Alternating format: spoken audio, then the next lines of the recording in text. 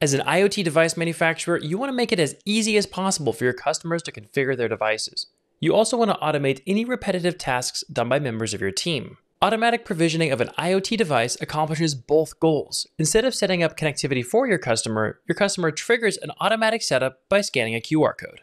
In this tutorial, I'll take you through the 3 steps needed to set all of this up. We'll first create a webhook in Zapier. We'll then look at how to create a QR code using Google Sheets. To end things, we'll connect our webhook with EMnify so that the customer can automatically provision their device using the QR code.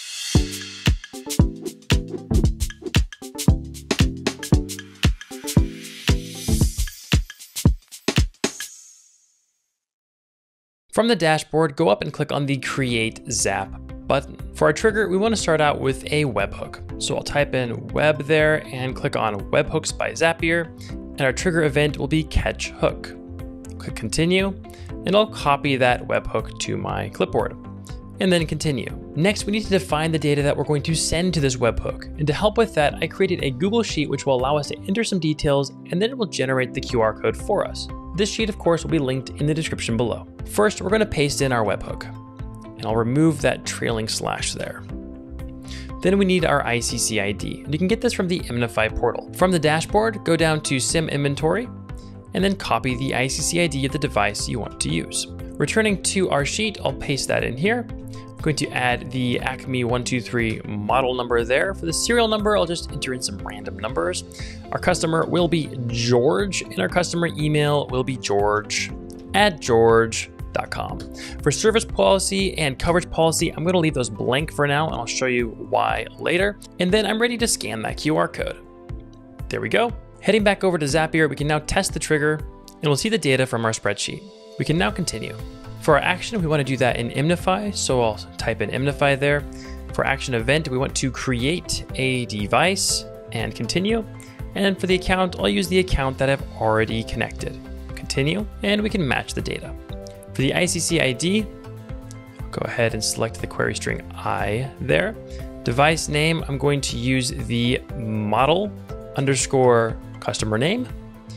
Enable device on creation should be yes, because you want the customer to be able to use the device immediately after they scan this QR code. Now for service policy and coverage policy, you can either select a policy for all of your devices, or if you want to do a custom policy, you need these IDs for the policies to add to our spreadsheet. So here I'm going to add the 447245 ID to our spreadsheet. I'll type in 447245. We have that all set there.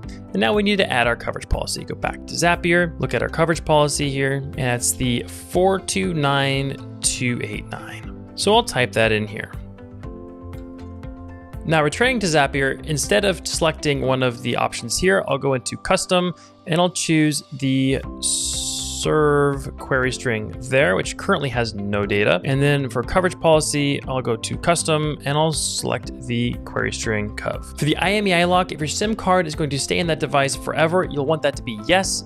If it's going to move between devices like my demo sim does, you'll want that to be no. So adding tags here, I'm going to add my customer as a tag. And depending on your data privacy rules in your region, you may not want to do this part, but I'm going to go ahead and also add the customer email there. Now I can click continue here, but before I test this action, I've got 2 empty fields, which will be a problem. So I need to go back over to my sheet here and scan that QR code again. With that scanned, I'll go back over to Zapier, jump up here, test trigger, and I'm gonna load more. And here I have that recent scan, request B, and I'll continue with that. Going back down to our EMnify item here, I can now test and continue, and an ICC ID was just sent to EMnify. I can return over to the portal, go into connected devices. So here we have our Acme 123 George with George and George's email address. However, our device is not online.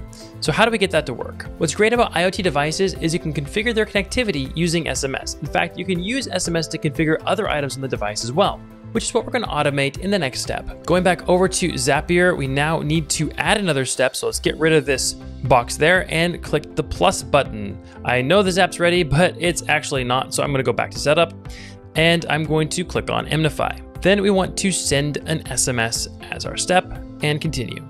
Next, choose the connected account and continue. Now to set this up, we just need to add the ICC ID from the same hook here, add that in, and then the message text. First, we need to set the APN to EM. Set the OTA server to get updates from updates.george.com. Tell it to get an update, and then set some device parameters. With that set, I can now set my SMS source. I'm just gonna type in 12345 for that and continue.